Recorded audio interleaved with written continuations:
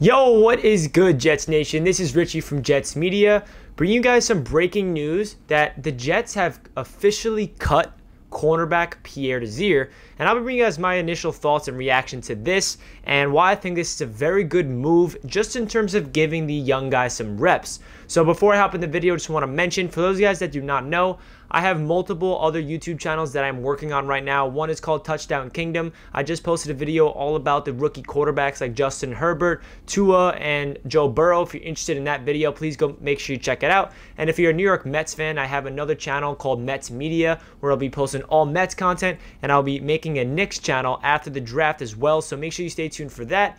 With that being said, let's jump right into the news that Pierre Desir is no longer a New York Jet. So this was definitely a bust signing.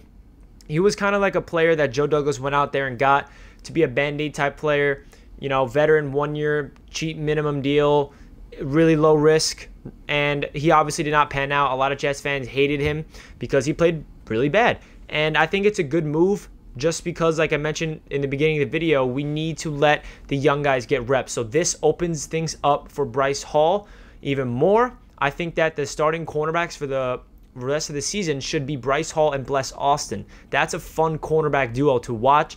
You know, we got a second-year player. They both have similar stories. You know, they both were drafted late in the draft due to injury concerns. They were both coming out of college, and maybe not Bless Austin, but Bryce Hall was a second-round, third-round talent, but his injury made him fall to the fifth. Bless Austin, he was looked at as a way higher draft pick than a sixth-round pick, but he battled a lot of injuries at Rutgers. So the Jets got two cornerbacks in the last two drafts late in the draft, and we can hope to develop them, you know, because the cornerback position is definitely one of the most, at least. You know, there's a lot of holes on this roster. The cornerback position is not the only one, but it is definitely the position group that will need to be worked on the most in the offseason. And for Pierre Desir to get cut, that just solidifies Joe Douglas understanding, like, okay, we're 0-9. I hope Frank Gore gets cut next because he has no use on this team other than being a veteran presence and helping out LaMichael Pirine in the locker room and being a leadership. You know, him getting reps over Pirine is completely inexcusable. I don't want to get off on a tangent about that because this video is about Pierre Desir, but Pierre Desir was a disappointment. He had like one good game, but that good game he had gave up 2 touchdowns, and he also had a pick 6 and 2 picks that game, including a pick 6, I think.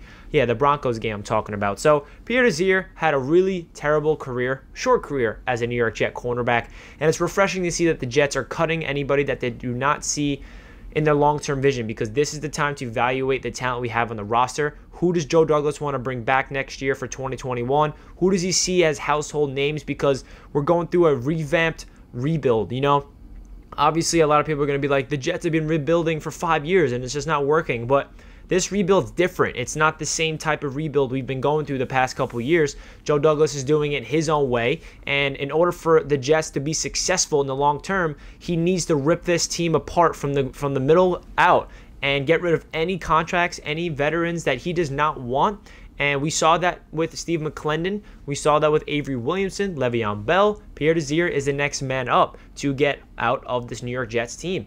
He was just a disappointment. For him to get starting reps down the line is useless. You know, I compared it to Frank Gore. It's useless for Gore to get carries, and it's useless for Pierre Desir to get any type of reps on defense because it takes away from the young guys such as Bryce Hall, Bless Austin, even undrafted rookie Lamar Jackson, even Javelin Guidry. You know, there's a lot of cornerbacks on this team that I'm interested to see if they can develop as the season progresses, and now that he's gone, it opens things up. So let me know in the comment section down below. Are you guys happy with this news? Because me, genuinely, I just looked at my phone and I'm like, yes, yo, this is what the Jets should be. I know it's not, it's kind of sad that I'm really happy about this, but it's just shows me that, okay, we're not going to waste time. We're not going to give all these veterans with no future on this team any playing time because it's useless. We need to let the young guys develop. So Bryce Hall looks like he's going to be the starting cornerback alongside Bless Austin. That gets me excited as a Jets fan, to be honest. There's not a lot to get excited for on this New York Jets team, and it's unfortunate, but, you know, we're 0-9.